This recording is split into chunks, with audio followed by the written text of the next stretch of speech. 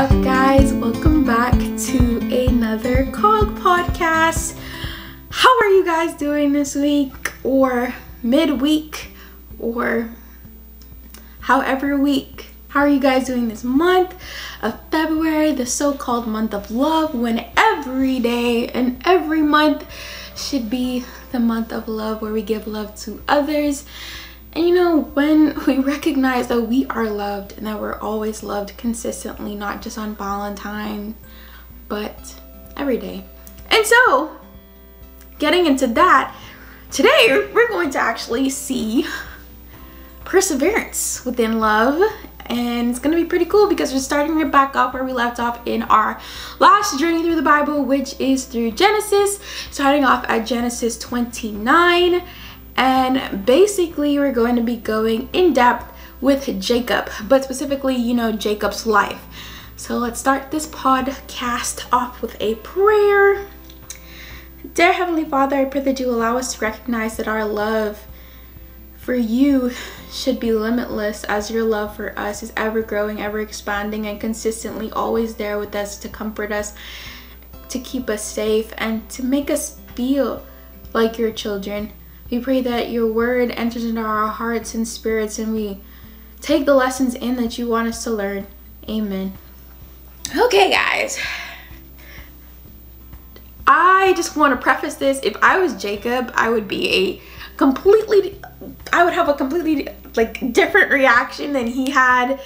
But you know, let's just go into this, and guys, comment down below after you're done, or like after the podcast, if you feel like you would have had a completely different reaction than Jacob, which is completely understandable because obviously they lived at different times. But if this happened like today, would you have like a completely different reaction from what happened? So then Jacob continued on his journey and came to the land of eastern people. There he saw a well in the open country with 3 flocks of sheep lying near it, because the flocks were watered from that well. And Jacob asked the shepherds, "My brothers, where are you from?" "We're from Haran," they replied. He said to them, "Do you know Laban, Nahor's grandson?" "Yes, we know him," they answered. Then Jacob asked them, "Is he well?" "Yes, he is," they said. "And here comes his daughter Rachel with the sheep." Now, period. Rachel already entering the scene, entering the story, and you know, instant love. And so he said, "Look," he said, "the sun is still high. It is not time for the flocks to be gathered. Water the sheep and take them back to the pasture."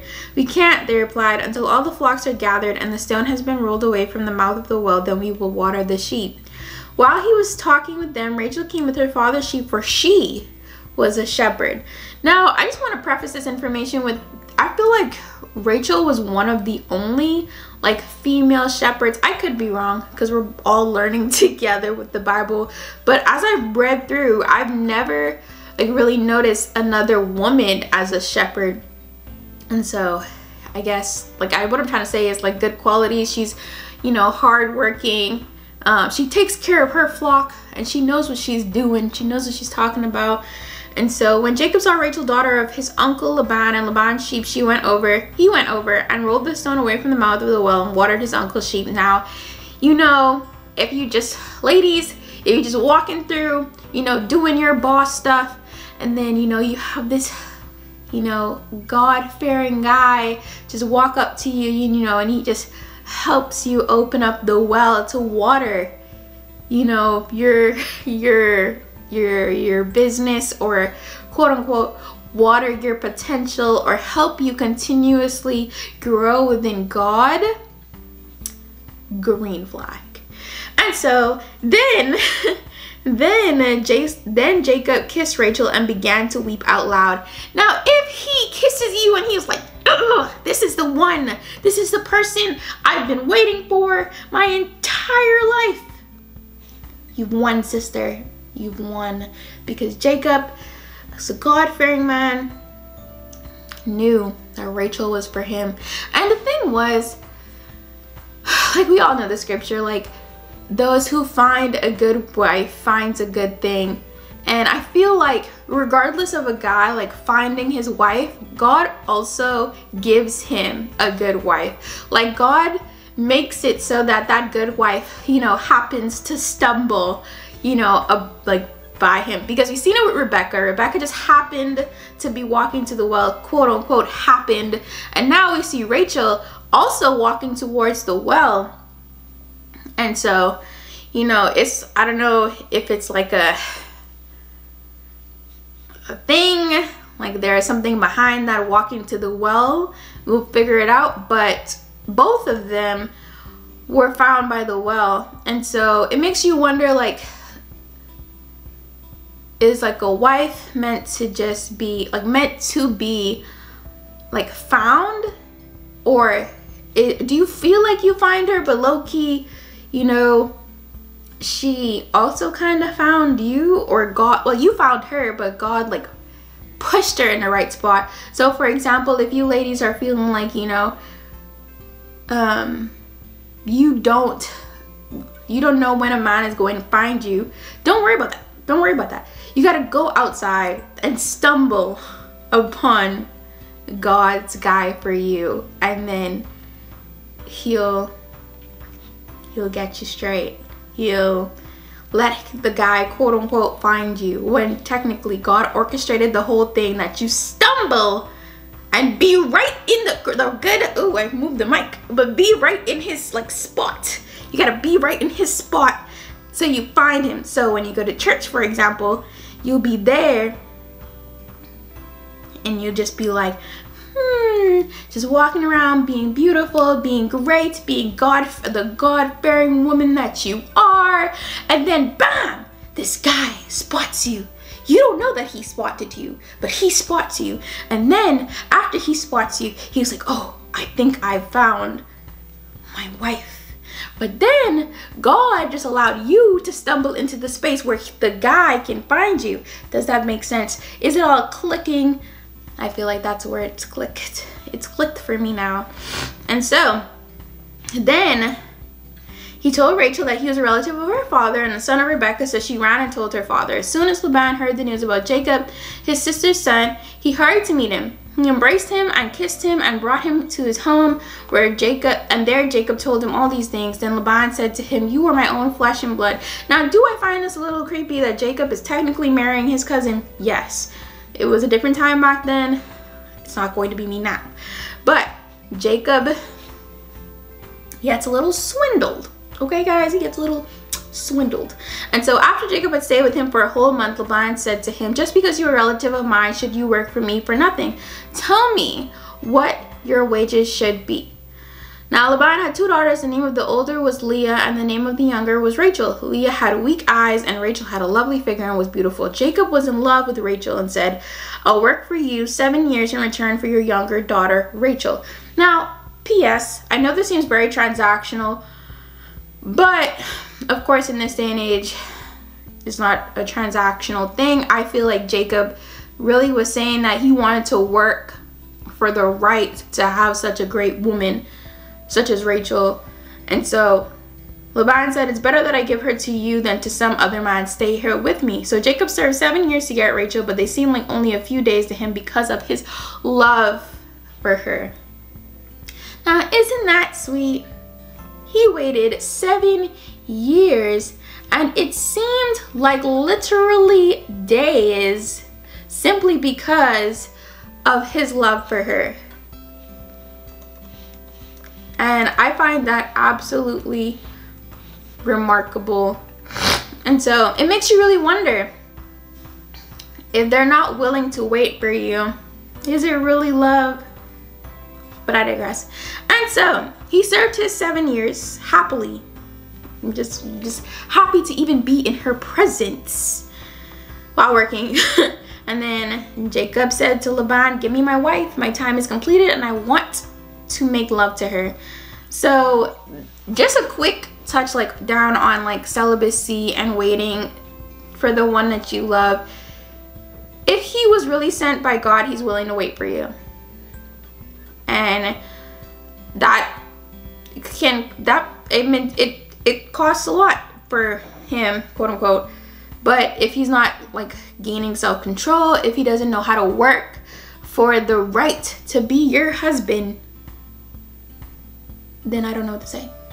But also the fact is that I feel like it's not even just working for the right to be your husband, but he should appreciate the fact that you want to remain pure until you're his wife, to fully reclaim that love that you guys have, so that it wouldn't just be based on physicality, but it will be based on the fact that you love this person so much to hold off on what is claimed to be in society the most important thing in a relationship, when really and truly just growing in God is all you need, and everything else will come later.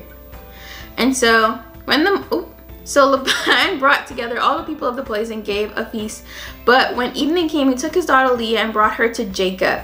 And Jacob made love to her, and Laban gave his servant Zilpah to his daughter as her attendant. When morning came, there was Leah. So Jacob said to Laban, "What is this you have you done to me? I served you for Rachel, didn't I? Why have you deceived me?" Now, first and foremost, I know we're all thinking it. Maybe Jacob deserved this due to the fact that he went and tricked Isaac into giving a blessing. Maybe this can be seen as a punishment. Whatever it is, I feel like it's so weird that Jacob did not realize that it wasn't that it wasn't Rachel. He know what Rachel sounded like. He know what Rachel looked like. I mean, regardless of it being dark, you should be able to know the one you love. But anyway, so Laban replied, "It is not our custom here to give the younger daughter in marriage before the older one. Finish this daughter's bridal week, then we will give you the younger one also in return for another 7 years of work." Now, 2 wives, red flag. But regardless, Jacob said, you know what, fine. He finished the week with Leah, and then Laban gave him his daughter Rachel to be his wife, and then Laban gave his servant Bilhah to his daughter Rachel as her attendant. And Jacob made love to Rachel also, and his love for Rachel was greater than his love for Leah, and he worked for Laban another 7 years. That is so much perseverance. The fact that you waited 7 years just to get the woman that you want, and now you have to wait you have to work a whole 14 years just to escape the grasp of your father-in-law. And plus, that deal and oath was just to actually have the one that you truly loved. And so it's really hard to say, like, okay, this is like love. We're saying love, but is your love worth waiting 14 years? Working hard 14 years just to have the one that you desire? And being patient despite being tricked? Because Jacob could have easily been like, you know what, whatever, Leah, you're my wife, that's it, that's done. I'm not working those next 7 years. I don't have no time for that. I just need to go. I need to dip. I got my wife. She can give me some kids, and that's it. But no, Jacob decided and said, you know what, whatever. I love Rachel so much that I don't even care about the tricks right now. I just want Rachel. And so he was willing to do whatever he could, or whatever he had to do, however many years he had to wait just to be with her. And so Leah became pregnant. When the Lord saw that Leah was not loved, he enabled her to conceive, but Rachel remained childless. Now, what I want to say is Leah is an innocent bystander in this mess, okay? And God recognized that. And that's one thing that I realized in the Bible, like, despite, you know, people being treated poorly, for example, like Hagar, God recognized Hagar and blessed her. And now Leah was not loved. She was in a relationship, in a marriage that she was not loved. And God was like, you know what? In those times that it was a disgrace not to be able to have kids. And he said Rachel will not have kids and Leah will have kids, simply because Leah was not loved. And so Leah became pregnant and gave birth to a son. And she gave birth to Reuben. She gave birth to Simon. She gave birth to Levi. She gave birth to Judah. And when Rachel saw that she was not bearing Jacob any children, she became jealous of her sister. So she said to Jacob, "Give me children or I'll die." And so obviously, if your wife, the one that you actually love, threatens to die, you're willing to do anything and everything to please her. And so Jacob became angry with her and said, "Am I in the place of God who has kept you from having children?" Then she said, "Here is Bilhah, my servant. Sleep with her so that she can bear children for me, and I too can build a family through her." So she gave him her servant, and Jacob slept with her, and she became pregnant and bore him a son. And then Rachel said, "God has vindicated me. He has listened to my plea and given me a son." Because of this, she named him Dan. And so her servant kept having kids, which was next was Naphtali, and then Leah realized that this is the secret. And so she had her servant and Jacob do stuff, and they had Gad as well as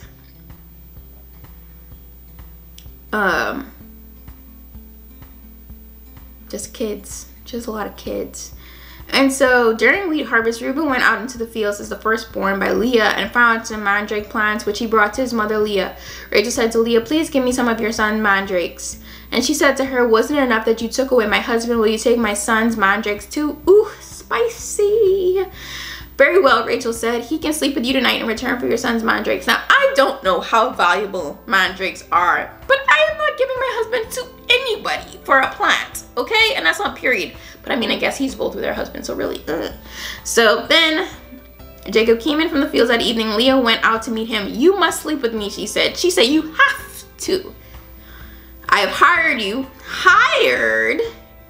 you with my son's mandrake." So he slept with her that night. Jacob just, at this point, Jacob just is be like, Leah, Zilpah, Bahila, Rachel, turn back around to Leah. And I'm just like, my guy, do you, like, just like, at that point, I'm just like, are you leading your family, or are you being led by these women and their desires to have kids? Which obviously all of this is in the plan of God, but still, it's very weird. It's the same way like I thought about like Abraham immediately being like, okay, well, yeah, I'll go and have sex with Hagar to give you a child, instead of being fully patient for God to work like God promised Sarah. And so, yeah. But then it reminds me, like, I just come back to it and I'm just like, well, like I said, Jacob is imperfect. And, you know, maybe if I couldn't have any kids, of course I would go and find not any, but a good, like, another form of a way that I can get kids, maybe adopt, maybe a surrogacy, so on and so forth. But obviously I would do anything to make sure that my family is happy. So I get where he's coming from, but I just felt like it would be more led by him, but not like him stepping out wasn't, I mean, it was his choice, but it was fueled by his wife's need to not be a disgrace to the family. And so sometime later, she gave birth to her daughter and named her Dinah, and she also had a son named Zebulun. And then God remembered Rachel, and that's not pure because God never forgets.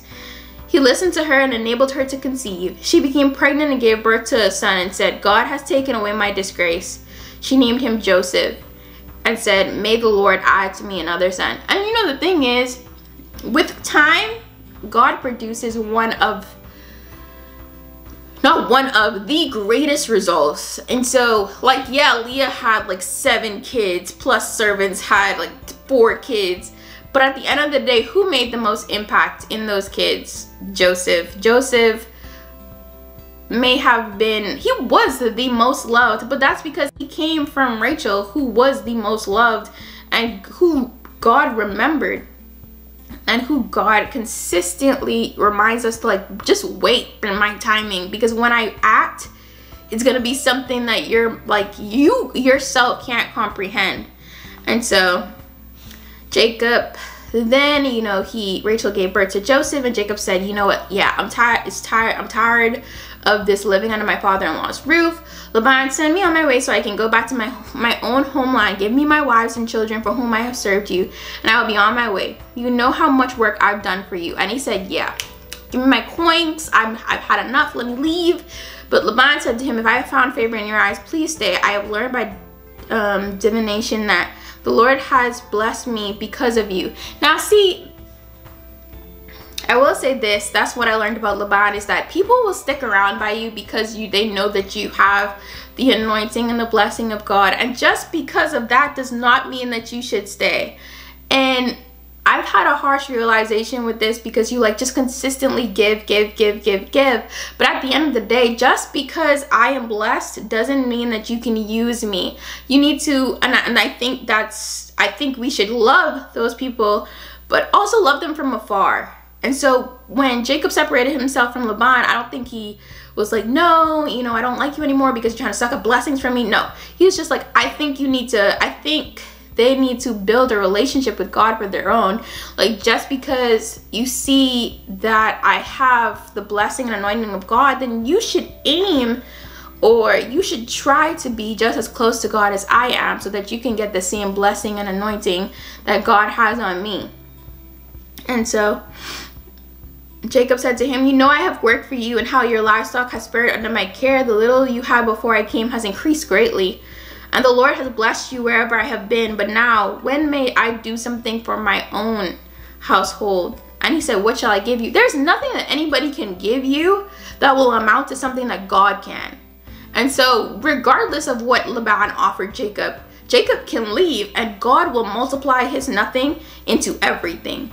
And so he said, let me go through all your flocks today and remove from them every speckled or spotted sheep, every dark colored lamb, and every spotted or speckled goat. They will be my wages.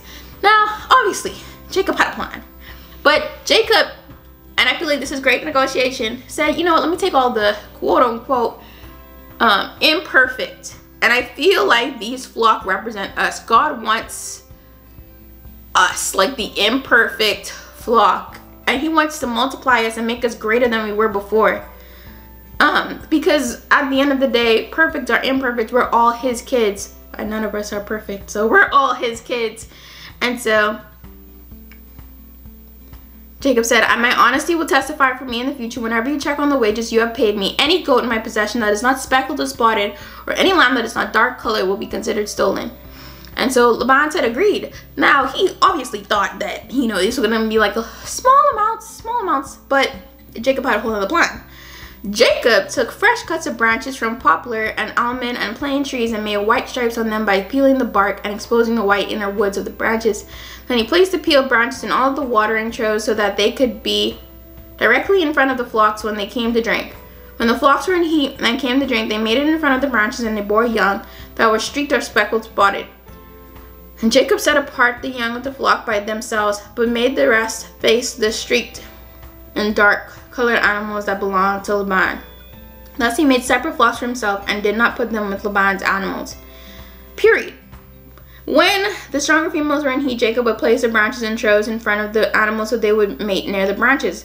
But if the animals were weak, he would not place them there. So the weak animals went to Laban and the strong ones to Jacob. In this way, the man grew exceedingly prosperous and came to own large flocks and female and male servants and camels and donkeys. Now, honestly, this was Jacob doing a business venture, and he was multiplying assets and stocks that seemed invaluable, and he made them valuable. That was me applying a little real life stuff out there. But he basically maximized his investment by consistently watching over his flocks, despite them being perceived as speckled or dotted, polka dotted. He was like, yeah, I'll make this work. I'll use the stronger animals and keep creating stronger breeds. And that's just very smart. But that smarts and strength doesn't just come from him. It comes from God, when God blessed him with that intellect. And so Jacob flees from Laban. Now see, when you can't get away, when they won't let you go, you gotta leave. Let me hear you say it. You gotta leave. And so Jacob heard that Laban's sons were saying, Jacob has taken everything our father owned and has gained all his wealth from what belonged to our father. So obviously it's became a toxic environment from simply like it recognizing that your blessings are coming from Jacob, like your blessings are coming from Jacob's blessings. But now it's coming to a point where it's Jacob, I'm envious of Jacob. This is the same situation with Abimelech, the king, when Isaac was prospering too much in his kingdom and he kicked Isaac out. Obviously, like we said last episode, kick me out. I don't have any ill will against you because I know that God has already set before me prosperity and blessings. So kick me out. And so, like the saying goes, when one door closes, there is a window. No, when one door closes, there is a chosen door for you that God has given you, and that regardless of anybody behind or on the side of that door, only God keeps it open for you, and he closes it after you because it's specifically designed for you. And so he said to his family, he said, I see that your father's attitude towards me is not what it was before, but the God of my father has been with me. And like Jacob said, regardless, his attitude could change. He could worship me, whatever. It don't matter because God is going to be with me. I will leave today and it don't matter because God is still with me. And he said, however, God has not allowed him to harm me. So let's kick it up. God has not allowed him to harm me. And so I want you guys to know right now that God is in full control of your life, and whoever you think is out to harm you, God hasn't allowed them to harm you. The only way that someone can harm you is if God has allowed them to harm you. And if he has, it's strictly for a lesson. It's strictly to open your eyes so that you can see that they are not a good person and that they are not giving to you what you need in your life. And if they aren't, like Laban is, leave. And so he said, then Rachel and Leah replied, do we still have to share any of the inheritance of our father's estate? Does he not regard us as foreigners? Not only has he sold us, but he has used of what was paid for us. Surely all the wealth that God took away from our father belongs to us and our children. So do whatever God has told you. Now, as a wife, that's the perfect thing to tell your husband. Do whatever God is leading you to do. And as well, that is like a great example of simply trusting your husband and trusting what God has told your husband. And obviously, I am not married, but from a lot of the godly relationships that I have seen, most of the wives simply just trust their husband and move in the way that God has led him and the way that God has touched their hearts. And so now Rachel, she went straight through and she stole her father's household gold. Now, God's. And I was just like, what you need this for? You know, we just talked about God providing for y'all, that whatever riches that y'all dad had is rightfully yours, bada bada woo. And so now you here talking about you want to steal. Anyway, that's beside the point. So Laban pursues Jacob. On the third day, Laban was told that Jacob had fled, taking his relatives with him, and he pursued Jacob for 7 days and caught up with him in the hill country of Gilead. Then God came to Laban, the Aramean, in a dream at night and said to him, be careful not to say anything to Jacob, either good or bad. Now, God already said, yeah, you coming up a little too close to my child. Be careful. This is a warning. Be careful. And so Laban said to Jacob, when he got there, what have you done? You've deceived me and you've carried off my daughters like captives in war. Why did you run off secretly and deceive me? Why didn't you tell me so I could send you away with joy and singing in the music of timbrels and harps? Don't be out here lying, Laban. You know you wasn't going to do that nonsense. You didn't even let me kiss my grandchildren and my daughters goodbye. Sob story. Don't let these people guilt trip y'all.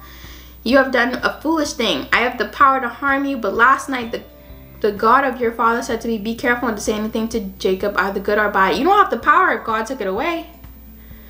Now you have gone off because you long to return to your father's household, but why did you steal my gods? Jacob answered Laban, I was afraid because I thought you would take your daughters away from me by force. But if you find anyone who has your gods, that person shall not live in the presence of our relatives. See for yourself whether there is anything of yours here with me, and if so, take it. Now Jacob did not know that Rachel had stolen the gods, and I'm just like, Rachel, what are you doing? And so he went searching all through their camp. And so Rachel was on her period, and she's like, don't be angry, my lord, that I cannot stand up in your presence. I'm having my period. So he searched and could not find the household gods. The one time our period comes in handy. But we should not be stealing. And so Jacob was angry and took Laban to task. What is my crime?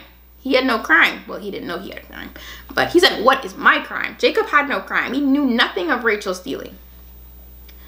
And so he was like, I've been with you for 20 years now. Your sheep, your goats have not miscarried. I've taken care of all your animals, all your flocks, and you have had prosperity in itself all the way around. And you demanded payment from me for whatever was stolen by day or by night. You were petty with me, your own son-in-law, and you expect me to be in your household for 20 years and not want to leave? You changed my wages 10 times. And he said, if the God of my father, the God of Abraham, and the Pharaoh of Isaac had not been with me, you would surely have sent me away empty-handed. But God has seen my hardship and the toil. He said, God has seen And it's consistent in Genesis. God sees you. God sees everything that you're going through. And if you think, if Jacob was in that for 20 years experiencing maltreatment and negative treatment from his own family, and God rescued him out of that and took him away from that and allowed him to flee and multiplied his blessings, he will do the same for you once you believe and have faith. Like in the previous podcast, I know the hardest thing in life is to have faith. We've seen Sarah lack faith. We've seen Rachel lack faith. We've seen Leah lack faith. We've seen everybody lack faith. We've seen Peter lack faith. And it's so hard to consistently have faith when things are going wrong and when the enemy is trying to separate you from God. But trust me, having faith or trying to have faith is better. And so Laban said, the women are my daughters, the children are my children, and the flocks are my flocks. My God, relax.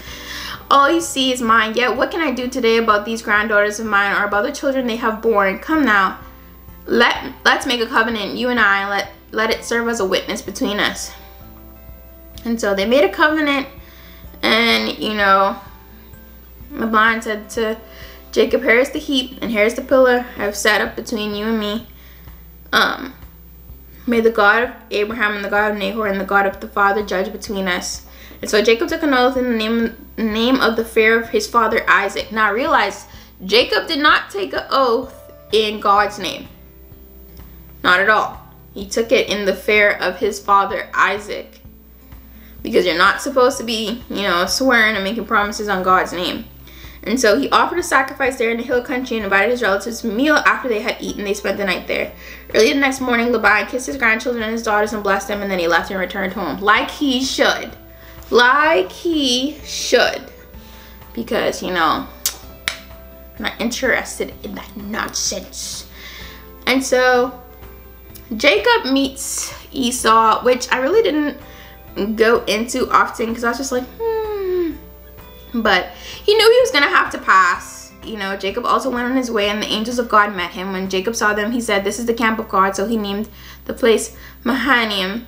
And Jacob sent messengers ahead of him to his brother Esau in the land of Seir, the country of Edom. He instructed them, this is what you are to say to my lord Esau. Your servant Jacob says, I have been staying with Laban and have remained there till now. I have cattle and donkeys and sheep and goats and male, female servants. Now I am sending this message to my lord that I may find favor in your eyes. When the messengers returned to Jacob, they said, we went to your brother Esau, and now he is coming to meet you, and 400 men are with him. Ooh! Esau came with the army.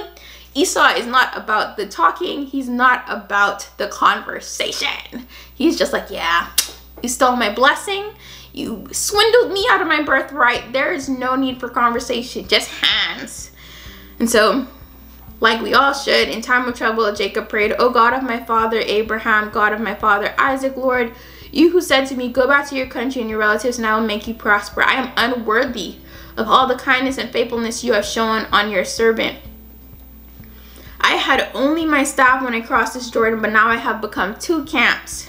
God multiplied, extremely multiplied. And so save me, I pray, from the hand of my brother Esau, for I am afraid he will come and attack me and also the mothers with their children.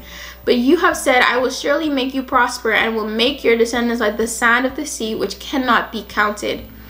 He spent the night there, and from what he had with him, he selected a gift for his brother Esau, 200 female goats, 20 male goats, 200 ewes, and 20 rams, 30 female camels with their young, 40 cows and 10 bulls, 20 female donkeys and 10 male donkeys. He put them in the care of his servants, each herd by itself, and said to his servants, go ahead of me and keep some space between the herds. He instructed the one in the lead, when my brother Esau meets you and asks, who do you belong to and where are you going? And who owns all these animals in front of you? Then you ought to say, they belong to your servant Jacob. They are a gift sent to my lord Esau, and he is coming behind us. He also instructed the second and the third, you are to say the same thing to Esau when you meet him, and be sure to say, your servant Jacob is coming behind us. I will pacify him with these gifts I'm sending on ahead later. When I see him, perhaps he will receive me. He said, yeah, let's layer this up, and let's send gift, pause, gift, pause, gift, pause. And so, he himself spent the night, and so Jacob's gifts went on ahead, but he himself spent the night in the camp. And then the night that Jacob got up and took his 2 wives, his 2 female servants, and his 11 sons, and crossed the ford of Jabbok. After he had sent them across the stream, he sent over all his possessions, and Jacob was left alone. And when the man saw that he could not overpower him, So Jacob was left alone, and a man wrestled with him till daybreak. When the man saw that he could not overpower him, he touched the socket of Jacob's hip so that his hip was wrenched as he wrestled the man. The man said, "Let me go, for it's daybreak." But Jacob replied, "I will not let you go unless you bless me." The man asked him, "What is your name?" "Jacob," he answered. Then the man said, "Your name will no longer be Jacob, but Israel, because you have struggled with God and with humans and have overcome." Purr. Jacob said, "Please tell me your name." And he replied, "Why do you ask my name?" Then he blessed him there. So Jacob called the place Peniel, saying, "It is because I saw God face to face, and yet my life was spared." The sun rose above him as he passed Peniel, and he was limping because of his hip. Therefore, to this day, the Israelites do not eat the tendon attached to the socket of the hip, because the socket of Jacob's hip was touched near the tendon. And so now, Jacob already wrestled with God and lived. He was blessed. He was named Israel, God's chosen people. It's all coming together. And so finally, Jacob meets Esau. I still can't get over you know what it is to see God face to face and live? I feel like I would die from shock. Like just seeing him, I just choke over and die. And then Jacob looked up, and there was Esau coming with his 400 men. Good Lord. And he put the female servants and their children in front, Leah and her children next, and Rachel and Joseph in the rear. He said, "Rachel and Joseph, most important. Most important." And he himself went on ahead and bowed down to the ground 7 times as he approached his brother. But Esau ran to meet Jacob and embraced him. He threw his arms around his neck and kissed him, and they wept. Then Esau looked up and saw the women and children. "Who are these with you?" he asked. Bada bing, bada boom. You saw that? The blessing that Isaac put on Esau, he said your yoke would want to come off of him. Like you don't want to carry the same weight as your brother any longer. And so he then said, Leah and her children came and bowed down, and Joseph and Rachel, they too bowed down. And Esau said, "What's the meaning of all these flocks and herds I met? To find favor in your eyes, my lord," he said. But Esau said, "I already have plenty, my brother. Keep what you have for yourself." So clearly, God has not forgotten Esau. Clearly, he said, "I have enough. I don't need your extra. Keep the blessings that God has designed and designated to you and your family to yourself." And Jacob said, "No, please, please." That's a guilty heart right there. "If I have found favor in your eyes, accept this gift from me. For to see your face is like seeing the face of God. Now that you have received me favorably, please accept the present that was brought to you. For God has been gracious to me, and I have all I need." And because Jacob insisted, Esau accepted. Love. Do you see the brotherly love? Despite, him stealing, tricking, deceiving, they both welcomed each other back into their hearts. And so Esau said, let us be on our way, and I'll accompany you." But Jacob said to him, "My Lord knows that the children are tender, that I must care for the ewes and cows that are nursing their young. If they are driven hard, just one day all the animals would die. So let my Lord go on ahead of his servant, while I move along slowly at the pace of the flocks and herds before me, and the pace of the children, until I come to my Lord in Seir." Esau said, "Then let me lead some of my men with you." "But why do that?" Jacob asked. "Just let me find favor in the eyes of my Lord." So that day Esau started on his way back to Seir. Jacob, however, went to Succoth, where he built a place for himself and made shelters for his livestock. After Jacob came from Paddan Aram, he arrived safely at the city of Shechem in Canaan and camped within sight of the city for 100 pieces of silver. He bought from the sons of Hamor, the father of Shechem, the plot of ground where he pitched his tent. There he set up an altar and called it El Elohe Israel. But yeah, guys, this episode is all about love, sibling love, marital love, relationship love. And so without further ado, that is the end of this podcast. Guys, do not forget that we now have a prayer request option in the link below in the description box, as well as on the podcast box. I hope you guys fill it out. If you need a prayer request, if you need anything, just put it out there, and hopefully I can pray for you every week. And we could have conversations about it if you'd like as well. Also, if you would like to be a guest on the podcast, please let us know. We want guests on season 2.